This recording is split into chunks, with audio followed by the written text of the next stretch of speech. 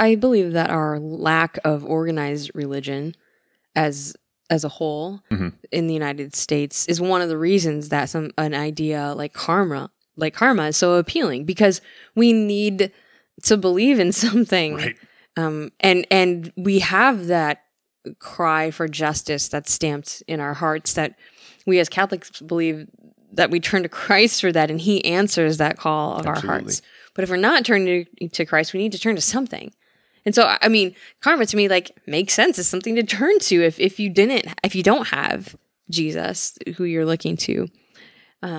Or definitely positivity. I mean, like, if you can get to a place where most days your attitude is one of hope and optimism, like, that's amazing.